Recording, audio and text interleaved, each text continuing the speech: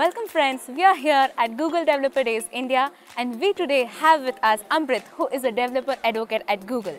Amrit, how has been your experience with Google Developer Days? Oh, it's been great so far and we have a ton of developers here, a lot of interesting questions and amazing discussion so far. So you delivered a talk on Firebase predictions today. For those who missed your talk, can you give us a quick summary? Firebase Prediction is a new tool that we've launched which uses analytics data and kind of predict what users will do in the future in your app.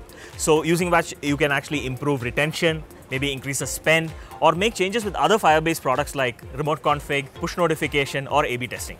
That sounds super interesting. Which are the next sessions you are taking in GDD India? So one of them is on performance tooling, which is the tools that are available in Studio and Play.